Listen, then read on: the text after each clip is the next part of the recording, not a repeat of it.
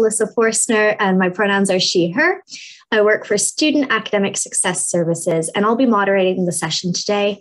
If you have questions at any point, please message me in the chat. And I'm joining you today from my home in Kingston, which is located on the traditional territories of the Anishinaabe and Haudenosaunee peoples. And when I woke up this morning and looked out the window, I was surprised to see that the first snowfall last night actually stayed. And it prompted me to reflect on the changing seasons. I'm so grateful to live in a place that has such natural diversity, and I really appreciate the way the natural landscape changes throughout the year. It adapts and morphs and represents itself according to its needs of the season. And coming into today's session, I think we can make some comparisons with our own identities. We too change and adapt over time and present multiple facets of our own identities depending on our context and what we need at that time. And finding these parallels between, myself, my identity, and nature helps me feel more rather connected to the land that I am on. So I encourage you to reflect on your own identities and how maybe you're connected to the land where you find yourself. Now, we are recording today's session, so I'll ask that you please keep your mics turned off unless Lindsay invites you to participate or do otherwise. And with that, I will stop sharing my screen and pass things over to Lindsay. Great, thank you so much. Before I get started with even sharing my presentation, I'd like to begin with the Hondo Garwadekwa, which translates to the words before all else. These are the words that we speak to bring our minds together in a space of gratitude and good energy in this space before we begin our time together. Ohondo Garwadekwa, Gunjokwa Sewarahonsio Scotney Gariwesa, Ono Gari Nuane, Deatinu Radon, Gina Hodon, Wasongwawi, Ne, Songwetison, Deatinu Radon, Ne, Ongwe Suan, Deatinu Radons, Ne, Yatini Stonha, Geohumyage, Deatinu Radons, Ne, Got Negarunu, Deatinu Radons, Ne, Gunjum Suan. Diatinu radons ne ohunde suan. Diatinu radons ne onunkwa suan. Diatinu radons ne ojinua suan. Diatinu radons ne gahik suan. Diatinu radons ne junhekwan. Diatinu radons ne gandirio. Diatinu radons ne garunda suan deno ogre suan. Diatinu radons ne ojidon ogua. Diatinu radons ne gaeri niguarage. Diatinu radons ne yeti sotogon radiweras. De chide wenurados ne, and chida wachia joke neka grakwa. Diatinurados ne yeti sota asonta neka grakwa. Diatinurados ne yoji stokorun jikyage. De chide wenurados ne sungwe dison. Tokade ne donhage ne ngwani gora. Tokni gawanage. So those are the words that bring our minds together, and each stanza or each part of that is giving thanks to a different part of creation. So we start at the beginning by opening up and saying that we're giving thanks to all aspects of creation and all the gifts that Creator has given us to live a good life together. And then it moves to the people. We start by giving thanks to the people first, not because they're the most important, but we recognize us as the least important part of creation because we rely on all other elements to support our lives. And then it moves into starts at the ground level and gives thanks to the grasses and insects and things on the earth, and then moves up and waters and fishes, and then moves up into the trees and plant life, and eventually moves into animals and the winged ones, so birds and all those, and then moves into the sky and giving thanks to everything that exists in the sky, the moon, the sun, all those elements that sustain us and support us. So, and it's a really great way to ground us and remind us to be thankful for those things. So with that, I'll get started with sharing my screen.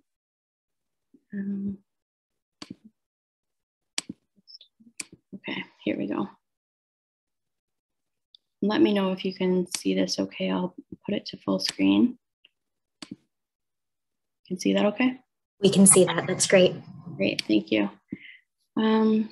So this is I've included a link here as well to the Mohawk and English translation, because I know if you're using the closed captioning, it will not capture the language. So that's there for your reference later. I'll start by introducing myself. So, so hello everyone, greetings. Lindsay danon gowono hawi yungets Brant de waxanazre, gundege nida wagueno, gunyunge haga, niwax unjodo, waganyato. So what I've said is my first name is Lindsay, and my Mohawk name is Gowono Hawi, which means she carries the words. My last name is Brant, and then I'm from Gundege, which is the place name for Tyendinaga Mohawk territory. And it translates to on the bay because Tyendinaga is located along the shoreline of the Bay of Quinte. And you'll see in the pictures here, I've included some shots of along the Bay of Quinte, some sunsets that I love to capture here. And so this is where I grew up, and this is where I'm currently living. And then I've also said that I'm part of the Mohawk Nation. And then I also ended with my clan. So I sit with the Turtle Clan here in Tyendinaga.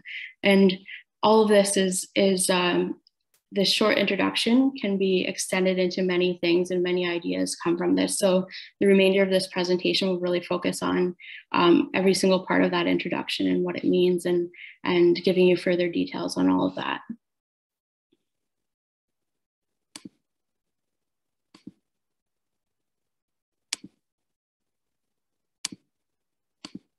Okay, so the story behind my name, I'll start there.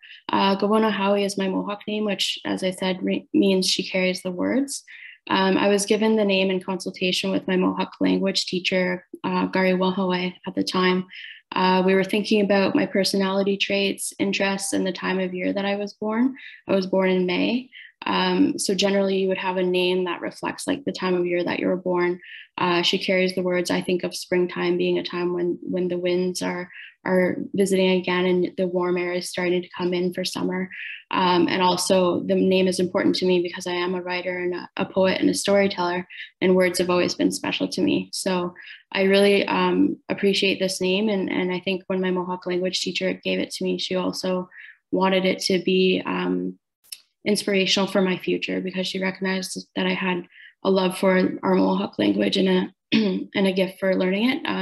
So I've been trying to pick that back up and continue on with my language learning right now as well. So generally though, Haudenosaunee naming ceremonies are done in Longhouse. So traditionally the babies would be named during the Longhouse naming ceremonies.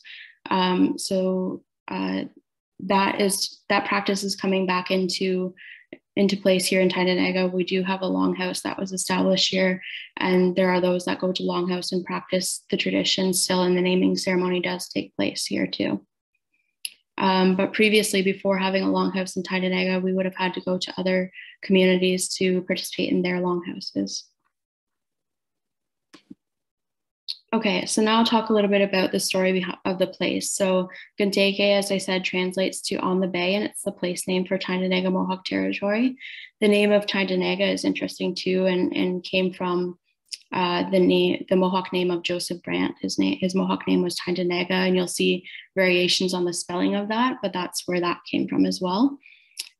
So our ancestral homeland is actually in the Mohawk River Valley, which is present day New York State.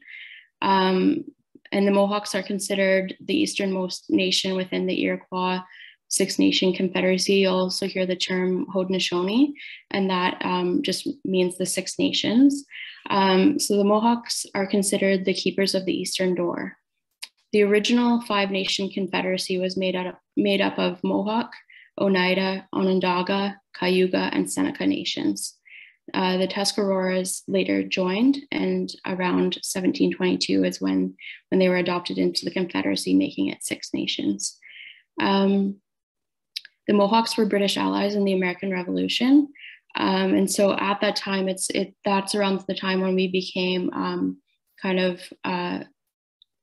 there was a necessity to move from our homelands in New York State to where we now reside along the Bay of Quinte. So in compensation for the loss of homelands and in recognition of their faithful military alliance with the British Crown, the Six Nations were to select any of the unsettled lands in Upper Canada. So as a result of that, my ancestors selected the lands on the north shore of Lake Ontario for settlement. And so these lands became a part of the Iroquois homelands, and were they were previously controlled by us prior to the Royal Proclamation. So it wasn't new land, but it was definitely a movement that took place because we were coming from New York State. So the Bay of Quinte is also the birthplace of the peacemaker. And the peacemaker is the one who brought the original 5 nations together to form the Constitution of Peace in the 12th century, and also form the Confederacy. So our ancestors traveled by canoe from the Quebec area and arrived on the shorelines of the Bay of Quinte around May 22nd, 1784. So at the time, it was about 20 families, or approximately 100 to 125 people. And they were met by the Mississaugas, who lived in the area as well. So annually here in Tyendinaga, we mark the anniversary of this landing with a reenactment of the landfall. So paddling of the canoes, people will get into the canoes and reenact that landing on the shorelines. And that's done with the opening words that I shared this morning. And dignitaries will come, like the chief will be there from Tyendinaga. Many others will come and celebrate with us in those times. The last 2 years, because of COVID, it's been done more virtually with videos describing the history and that experience. But if you ever get a chance to come one May, it's a great thing to watch and be a part of. So I'll talk a little bit more too about the peacemaker. So the peacemaker, as I mentioned, was helped to form the 5 Nations Confederacy at the time in the 12th century. And he also established something called the Great Law of Peace. And the Great Law of Peace really focuses on 3 main values. So strength, peace, and a good mind. So those are all intertwined in that message of peace, and kind of formed our political structure and our social structures, and just our worldview and the way that we interact with each other as well. So Eagle Hill, which is located in Tyendinaga, is said to be where the peacemaker was born.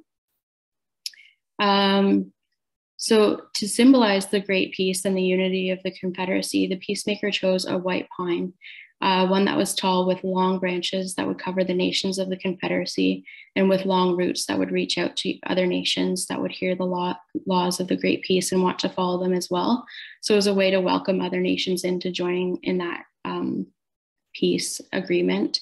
And also underneath the tree, you would see weapons of war would be buried there. So never again would nations take up battle against each other. And on top of the tree sat an eagle. So the eagle would act as a guardian to the great peace and watch for any threats or anything that would come to threaten that peace that the people had established. So this Great Law of Peace really brought together the 5 nations, Mohawk, Oneida, Onondaga, Cayuga, and Seneca, and it encouraged them to end their years of warring and form the Confederacy. So it provides all kinds of guidelines, and it's a very long document, and it really highlights and sets out political, social, and spiritual order of the Haudenosaunee Confederacy and its peoples. There's a lot of content in the full version of the Great Law of Peace report. I think you can still find versions of it online as well. But it really outlines the roles of the chiefs, the roles of clan mothers, and all of those political things within and spiritual things within the Longhouse community and within the nation. So it's a great thing to look at. And actually, there's a lot of thought that a lot of the American Constitution was modeled after this Great Law of Peace, and that the Americans really looked to this kind of form of democracy to formulate their own political structures too. So this is an image of the Confederacy. So you'll see the Mohawk Nation is on the eastern side because we're the keepers of the eastern door, and then the Oneida and the Cayuga are kind of on either side of the Onondaga are the central fire. They're the fire keepers. The Oneida and the Cayuga are almost considered like the babies of the family because they're on either side, and then the Seneca are keepers of the western door. So there's roles for every single nation within this, and it's all kind of laid out in that Great Law of Peace and the structure of the Confederacy as well.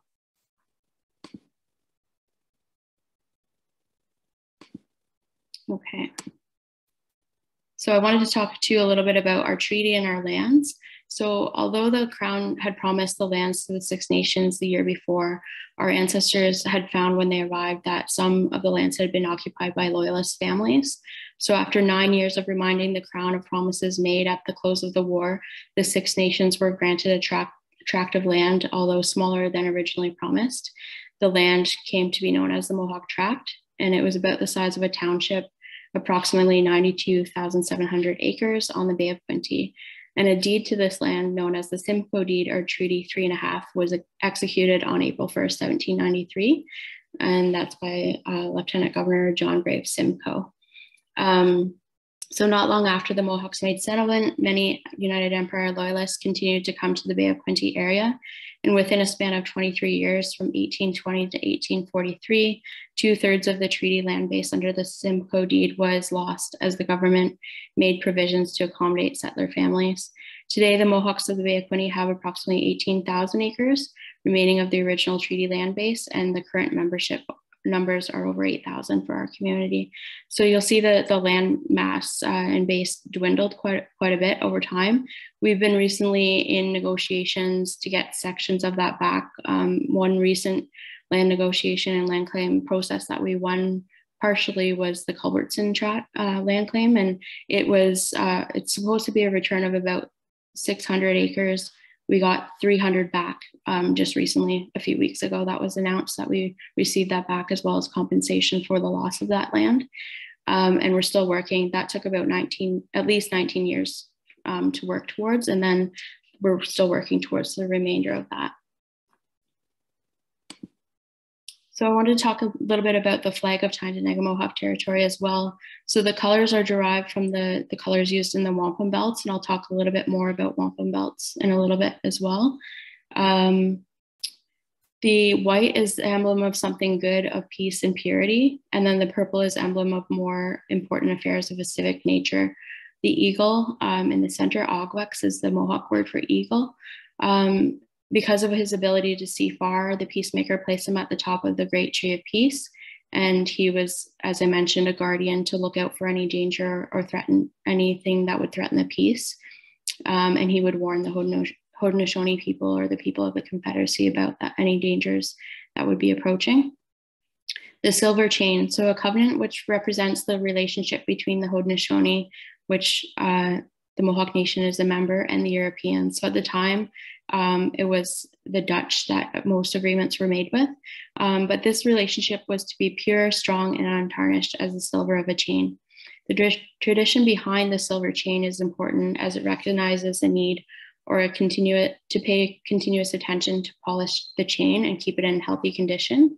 So together, these symbolize the need for continuous dialogue between the Mohawk Nation and other governments to maintain the health of our relationship and deal with current issues. So it's really setting out that relationship between that nation-to-nation relationship. And the circle symbolizes the great peace and the great law, the Guyana-Ragoa, that was established by the 5 nations of the Haudenosaunee. And so it would be said that the 5 Nations League chiefs would stand joined hands in circle around the tree of peace, so that if a tree should fall upon your joined hands, it wouldn't separate or weaken your hold, and the strength of the union and the strength of that peace would be upheld. So the story of the nation, the Mohawk Nation, or Kanien'kehá:ka, Mohawks are known as the people of the Flint. So that's really what Kanien'kehá:ka means. And also, as I mentioned, the Mohawks are considered the easternmost nation within the Iroquois Six Nation Confederacy and referred to as the keepers of the Eastern Door. So today, the Kanien'kehá:ka inhabit 8 communities in what is known as Ontario, Quebec, and New York. So we have the Wata in the Muskoka Lakes region of Georgian Bay, north of Toronto, Ohsweken on the Grand River near Hamilton, Tyendinaga on the Bay of Quinte near Belleville, and then the Kanien'ke is west of Plattsburgh, New York. Gunajohare'ge on the Mohawk River, that's our ancestral homelands that I mentioned, and then Akwesasne on the St. Lawrence River, which straddles the US and Canadian border near Cornwall, Ontario, and and New York as well. And then the Gunnesadage on the Lake of Two Mountains west of Montreal, Quebec, and Ganawage is on the St. Lawrence River south of Montreal, Quebec. Nation-to-nation relations. So more about the wampum. The story of the two-row wampum is an important one as well because it represents the basis of the agreements between the Haudenosaunee nations and other nations of people. It's regarded as an important covenant that sets the framework for future agreements. The wampum belt represents the relationships between two nations based on the principles of peace, friendship, and mutual respect. So the two-row wampum belt was made with two parallel rows of purple wampum on a bed of white beads. So you'll see between the rows of purple beads are 3 rows of white beads. And those white beads are meant to represent or symbolize the purity of the agreement. And some say that it also represents the river of life. These were made to stand for friendship, peace, and respect between the two nations. So as much as the 2 rows keep the nations separate, it also binds them together. And some say that those 2 rows of purple beads represent 2 vessels. So one could be a canoe and one could be a ship, and represents them traveling parallel to each other down the river of life, side by side, and incorporated in the agreement. But neither nation will try to steer the vessel of the other or interfere or impede with the travel of the other. So some say it represents the spirits of Haudenosaunee and non-Haudenosaunee people, past, present, and future. And you can see in the background here is a picture of the wampum. It would have been made with wampum shells and beads, and that would be the structure of it. And you can see various images available of it online as well. So now I'll talk a little about the story of the clans. So the clan system, Haudenosaunee clan system, was created by the peacemaker and introduced a system with 9 clans. So turtle, bear, wolf, heron, hawk, snipe, beaver, deer, and eel. So those would be found across the Confederacy. So this would be so that members of clans could develop those familial ties regardless of which nation they're from. So clans within the Mohawk Nation at Tyendinaga, we have bear, turtle, and wolf here. And then among the Haudenosaunee are groups of people who come together as families called clans. It's a matrilineal society, so each clan is linked by a common female ancestor with women possessing a leadership role within the clan. The number of clan varies among nations. As I mentioned, Mohawk having 3, and then Oneida can have as many as 9. The clans are represented by birds and animals, which are divided into 3 elements of water, land, and air. The bear and wolf and deer represent the land element. The turtle, eel, and beaver represent water element, and the snipe, hawk, and heron represent the air element. So each member of a clan is considered a relative regardless of which nation they belong to. So for example, a wolf clan member of the Mohawk and a wolf clan member of the Seneca Nation are still considered relatives. Family names and clans are passed down from mother to child. For example, if a man belongs to a turtle clan were to marry a woman from the wolf clan, the children would become wolf clan. And then within certain clans, there are maybe different types of one animal or bird. So there could be a variety of turtles, wolves, or bears. There wasn't allowed intermarriage within a clan, so you had to make sure that you're marrying someone outside of your clan.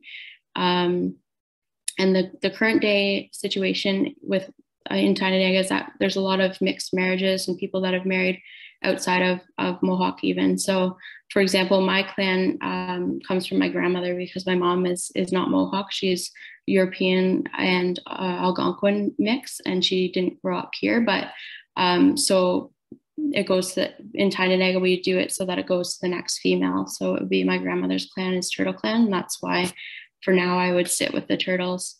I would sit with the turtles in Longhouse, and my 2 boys would as well. And then we would be observed for a period of probably about a year or so. And then if our personality and the way that we contribute in Longhouse matches still with the turtle, then we remain turtle. But there is potential that we could be asked to join another clan by that clan. But for the most part, you sit with the turtle until that's determined. So I thought, I think so much there's so much to unpack, even in just that introduction that I gave of myself at the beginning. I could probably go on and on for a long time about all the history behind that and the meaning that can be drawn from it. But I wanted to highlight the importance of like, what's your story, and the questions that can bring. So what's your story? Who are you? Who are your people? Where do you come from? How do you connect with your identity? And are you a good relative? I think these are questions that I ask myself for sure when I think about my own identity.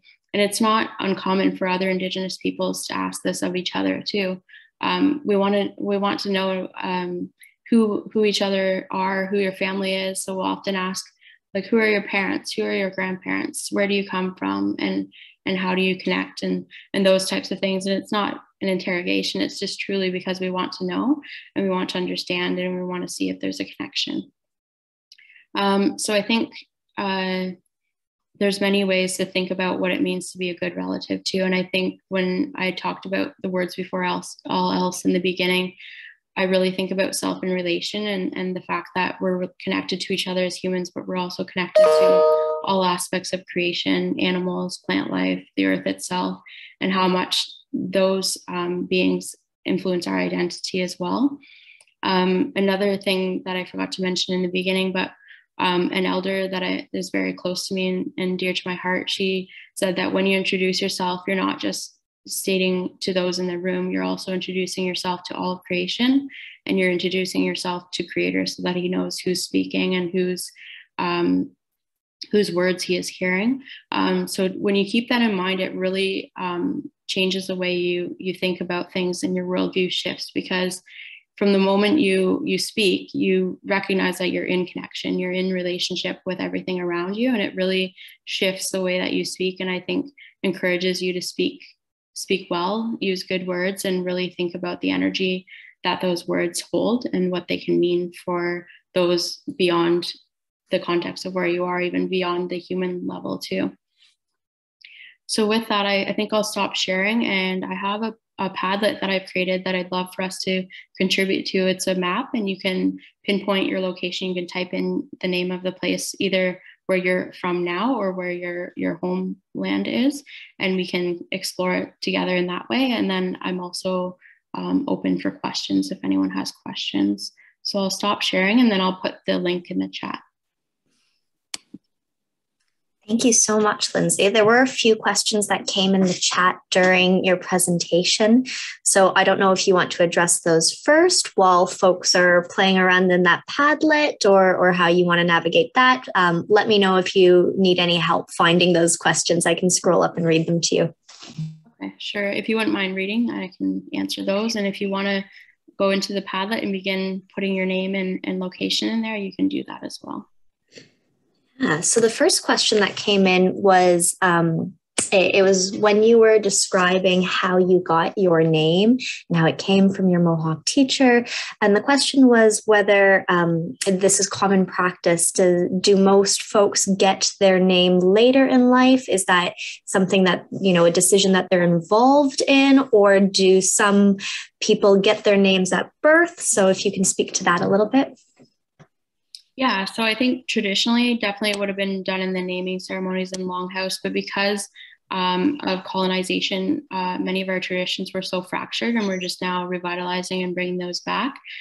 So it's not uncommon to get your name later in life, or some parents are even naming a Mohawk name from birth too, on their own, with consultation of elders and community members.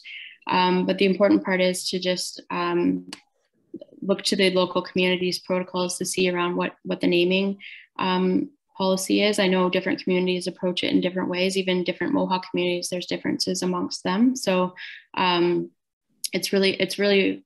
varies. So some may receive their name in Longhouse as babies, some may receive in Longhouse later in life, or through maybe untraditional means like I did, through consultation with an elder. Wow, that's so interesting. This wasn't a question from one of our audience, but I have a follow-up question to that.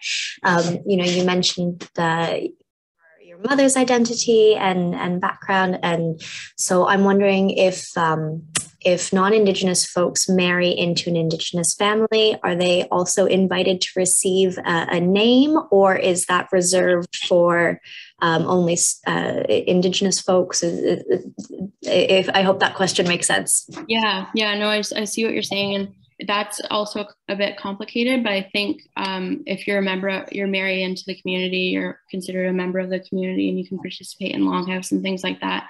But it depends on the community around the naming ceremonies and the conventions there. And also it's very complicated in terms of membership and identity because of things like the Indian Act. So for example, when my parents married, it was prior to 1985. And so at the time, because my dad is Mohawk and my mom's not, she actually gained status as a Mohawk member of the Mohawks of the Bay of Quinte. And that was because it was prior to 1985. After that, they stopped that. And prior to 1985, if a Mohawk woman married out, she would lose her status. And so there's a lot of complexity in terms of who's a member and who's not. And that comes into the mix sometimes when it comes to time to do traditions like naming and participation in the community. But we've been a fairly open community here in Tyendinaga, allowing a lot of participation of families that have kind of have mixed marriages or different backgrounds can join too. So. Oh, that's wonderful. Okay. Another question that was asked in the chat was whether the peace treaty was written in a language that was understood throughout the Confederation. So recognizing that linguistic diversity, and I think the question was around, is there a common language and what might that be? Yeah, so that's interesting because yes, there are many different languages. The Six Nations each have their own language that would be unique to them.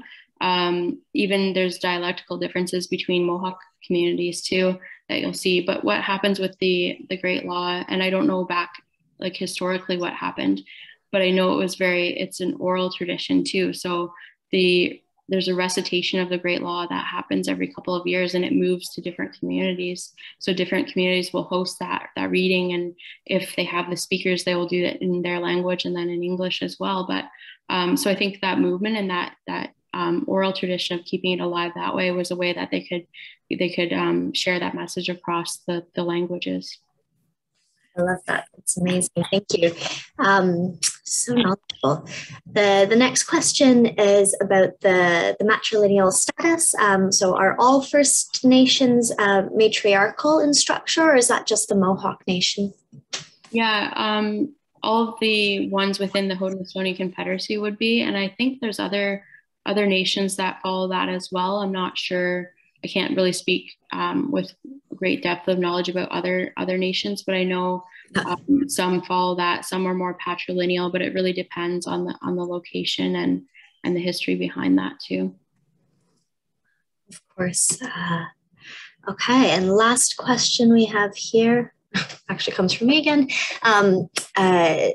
So you talked about being part of Turtle Clan, but how there's this potential to switch clans, and that depending on, you might spend a year within a clan, and if it's not the right fit, it might be recommended that you move to another clan. And so I was just wondering, is that a decision that would be made by the collective, by the community?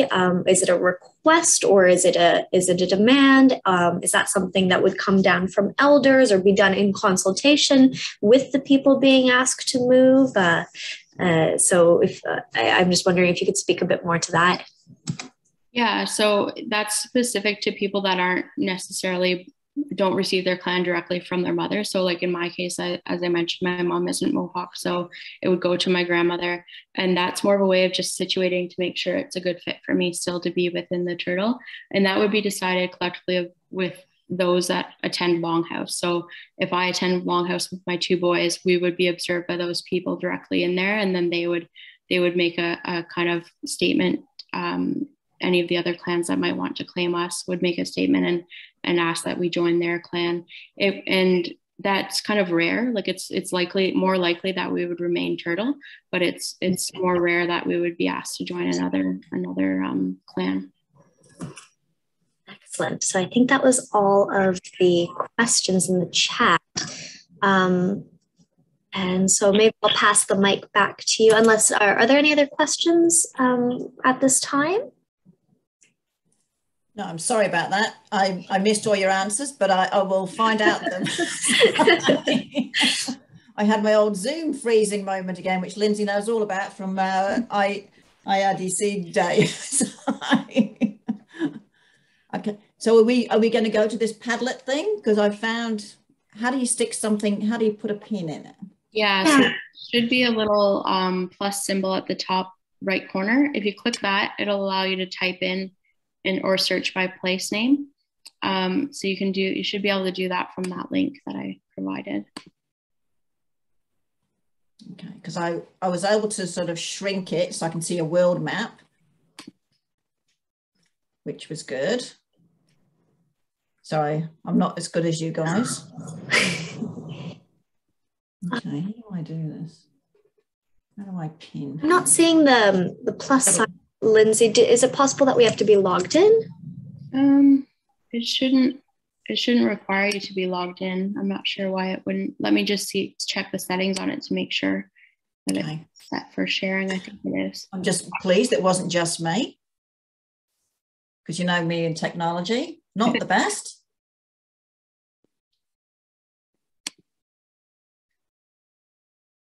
It looks like to me that everything should be set so that you can contribute. I'll put the link again just in case any permissions have updated. Oh, okay. So it's best if we go out and come back in? Yeah. Try the most recent link that I posted. No worries. Thank you. Okay, and then, okay. What are these little things down here say? Oh, that's the post. Okay. Maybe I can try sharing my screen just to show what it looks like for me. Right. Yeah, that might be good. Oh, yeah. Oh, so that little plus is not there. You're not seeing this pink plus at the corner? No. Oh, okay. No.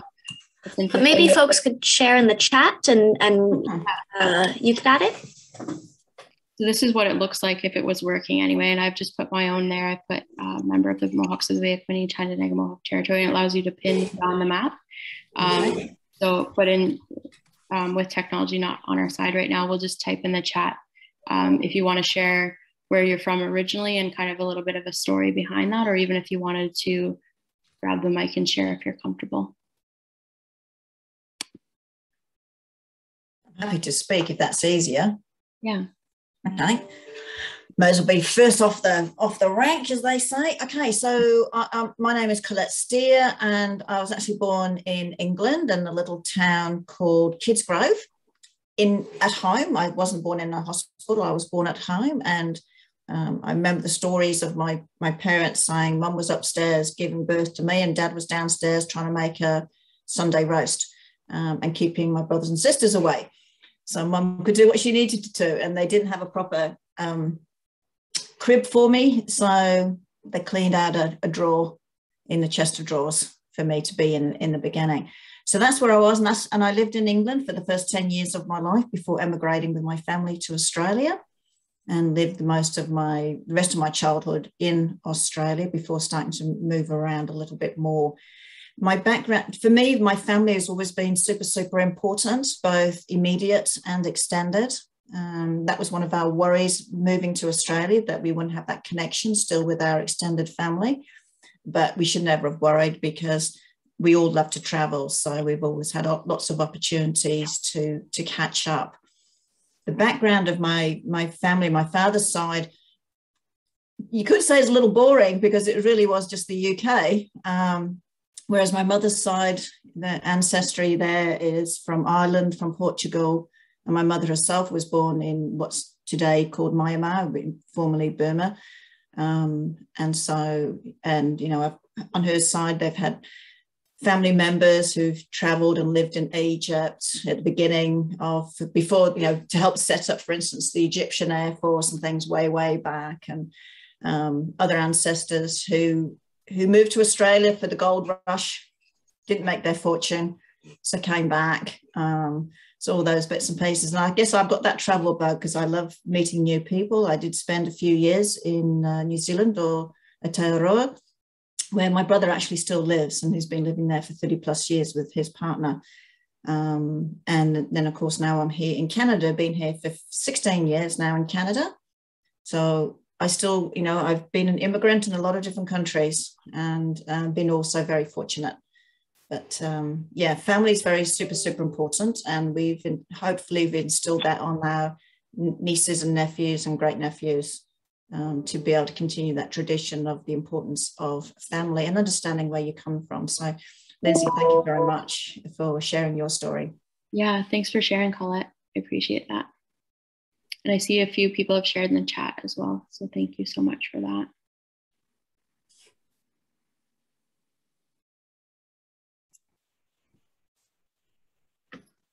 I was going to say, I'm happy to share. So I think one of the things you asked, Lindsay, is, sorry, I'm going to move it because I'm looking ahead on my bigger screen, so I'll look at the camera, is just a place that means something. So I'm closer to my mom's side of the family and my background on my mom's side, and my mom's family are Doukhobor Russian. And so they largely, since the late 1800s, are settled in a place called Udashenya, which is south of Castlegar in the interior of British Columbia. And the Doukhobors are part of something called the United Spiritual Communities of Christ. And it was a religion that they actually believe that God dwells in each person and not in a church.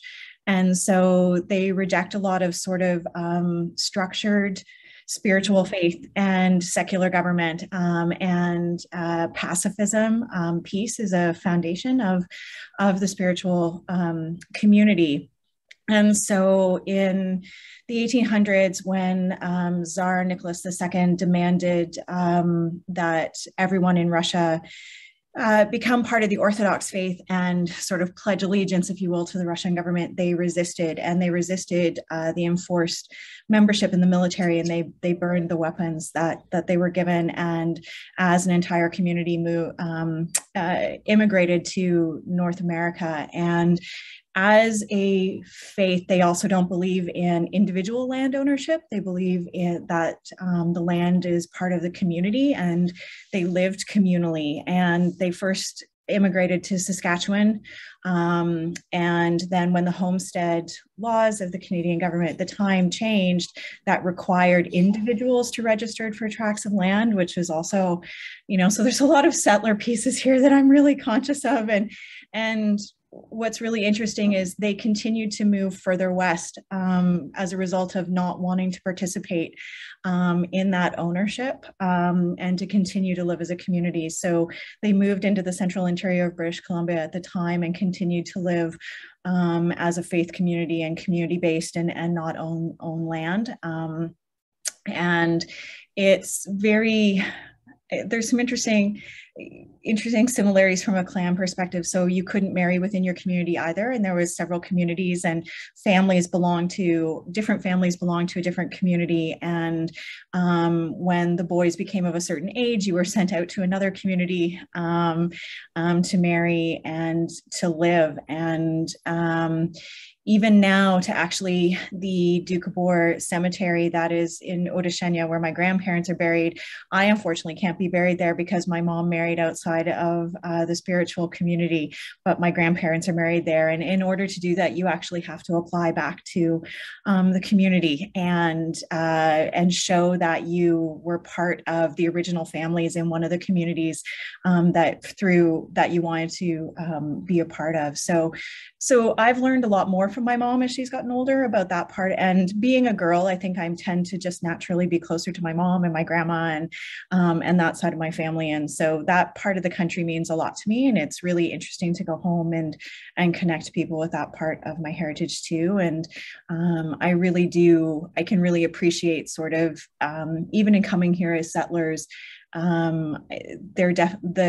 faith that they had that that also just didn't even appreciate or want to be part of the structures that were in place when they came here. So I think that opens my mind really well to learning more about some of the Indigenous history, and I can feel some of that personally, in the sense that just not the same, of course, but it resonates with me when I think about it too. So great, thank you for sharing that, Nadia. That's great. A lot of parallels and a lot of interesting connections there too. And thank you to everyone that's sharing in the chat too. I really appreciate it. I think it's so interesting when we share our background and go beyond the name or the introduction to include so much history and background and interesting stories within that too. So we've got about 10 minutes left if anyone has any final thoughts or questions. I think there's something I would like to bring up, Lindsay, is that, and listening from your talking, and I think I've had the benefit now of being at Queen's for 15 years in this role, and I came here thinking I was just going to be an administrator, but I've actually learned so much since I've been here, which is the beauty, I guess, of an educational institution.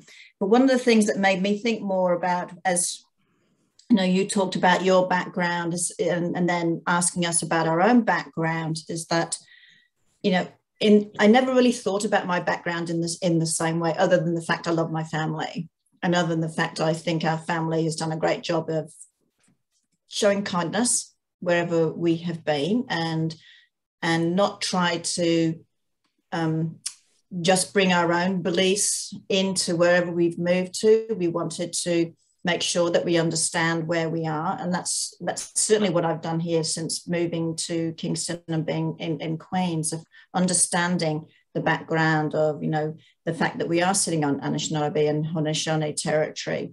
And that reminded me when I moved to Sydney lived in Sydney for 15 years, you know, the Aboriginal area, that was the Gadigal tribe. And of course, when I brought up in Canberra, that means meeting place. That's why that name was chosen.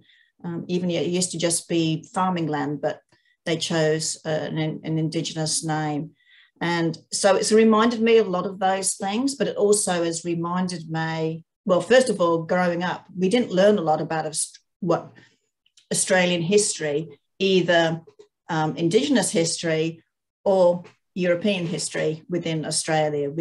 For some reason, they didn't do that. They're doing it, they're changing now. So I'm glad to see that more things are happening to, even here, the fact, you know, your position that you've got here at the CTL, and the fact that Queen's is trying to do more to make us have a better understanding of, you know, where we are, where we sit, what we're a part of. You talked about the, you know, how do we fit within that part of the creator? I still struggle to figure out where that is, and I wish I could find it. I'd love to be able to say I'm a member of the Turtle Clan or something like that, but I don't know what I would say, because that's not part of how I was brought up, and I'm a steer. There you go. But I would love to have that better connection with the environment, other than loving it, and I think that would be really neat. And so hopefully one day I can find those words that you've asked us, you know, where do we fit in terms of, or where do we see ourselves as, to speak to the creator. Brought up a Catholic, definitely not a practicing Catholic. A lot of Catholicism I don't agree with. But to me, if I'd say, broaden it to be a Christian, my Christian thing is be kind to everyone as I would like them to be kind to me. So I guess, if anything, that's it. And not just to people, to the land, look after the land, etc. So maybe that is where it comes in.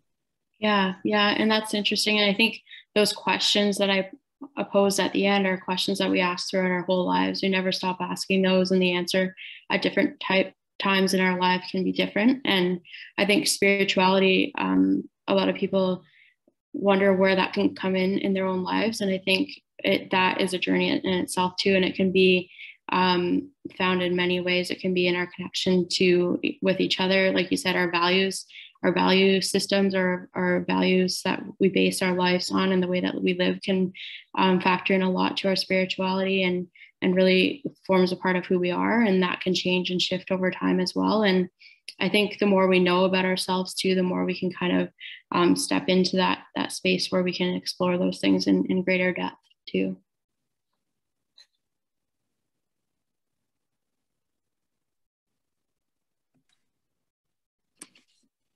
Something I really appreciate about the introduction that you've shared and the way you've described your identity is how connected it is to the community and the people you interact with and the places you interact with actually on a daily basis. And, there's, of course, something to be said for ancestry and a family name. But, the connections I feel perhaps to folks here in my Kingston community with whom I share no blood or share no family ties is in many ways much stronger and much more impactful on who I am as a person, on my identity, than some great grandfather who I happen to share a name with but never met and don't really know and have no connection to. So I think I really appreciate the broader approach to identifying yourself. Susan, I see you have your hand up. Sorry for the witness protection lighting. Honestly, I'm not in witness protection. I know nothing. I just wanted to say too, like, I grew up in a very close-knit family that was very much imbued with sort of cultural elements. So it was a Polish background, and we were very close with my aunts and uncles on both sides, and the older people in the community at Christmas and Easter, and just, well, on the regular, there were always old men who weren't part of our family as such, but who would come, to be there during celebrations and would just be sort of embraced by the family because their relatives would have been in the old country and hadn't immigrated when they came over. And just the idea of community and connection and losing that as you go out into the world and like the language, my grandparents, some of them were deceased, but the ones that were still around when I was little didn't speak English very well. They spoke very broken English, but everyone spoke Polish still, and all that being lost, making me think about that's something that happened. It wasn't imposed. It wasn't, forced on a people, and what it feels like to have sort of drifted away from that as opposed to having it ripped from you is something that I haven't thought a lot about, but I miss it. And yeah, bears some pondering in terms of what we're grappling with now and what was, as an immigrant family too, coming to Canada as a land that belonged to whoever came here, because it was like, virgin territory, and never thinking about who was being displaced or what that meant, and whose place was being taken up by folks incentivized to come here and so on. Is very troubling and very much worth unpacking, I think, in each of our own stories. That was a bit incoherent, sorry. It's the witness protection thing for sure.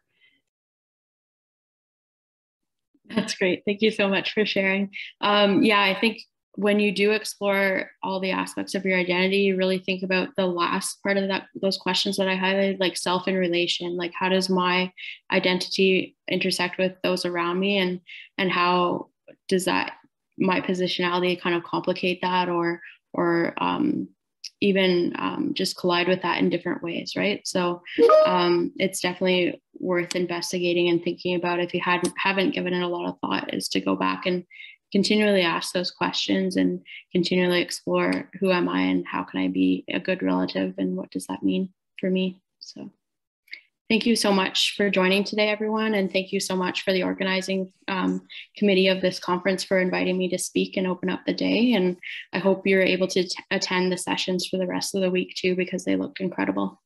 Thanks. Thank you so much, Lindsay. This has been an absolutely wonderful session. I know I have a lot that I'm going to reflect on. It's been a beautiful way to open this conference.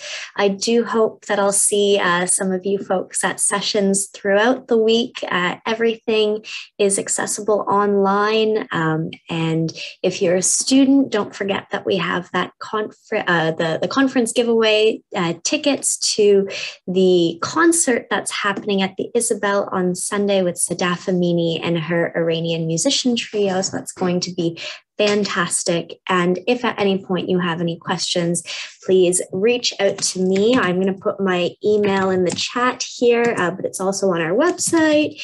And then the final thing that I will ask is, and I have to get my link again because I copied something else, I apologize, but I have a feedback form that I'm going to put in the chat here. And this is the first year that we're running this conference, and our hope is to continue to be able to celebrate International Education Week every year in this manner. International Education Week happens every year during the third week of November. And so if you have any feedback for us on how we could celebrate international education more or differently, please let us know. And my colleague Lydia has also put a link in the chat there for the concert. If you're not a student and can't enter our ticket giveaway, you can either purchase your own tickets or you can watch the live stream of the concert through the Isabel's website. So it is 11 o'clock on the dot. For those of you who know me, know that I tend to run long. So this is a big day. We're ending right on time. And once again, Lindsay, thank you so much. And thank you to everyone for all of your thoughtful contributions. Alyssa, Lindsay, awesome start. Thank you very, very much. Thank you. Bye, everyone.